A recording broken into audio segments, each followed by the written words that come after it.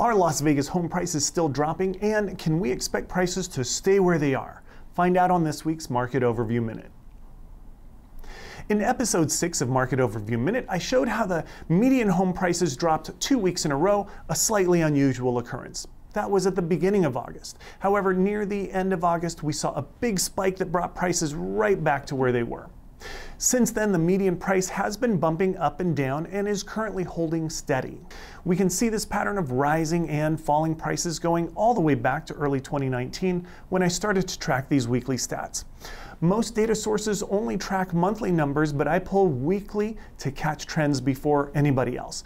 Be sure to subscribe to get the most up-to-date real estate trends and info, but more importantly, what would you like to hear us discuss in the next episode? Let us know by commenting below.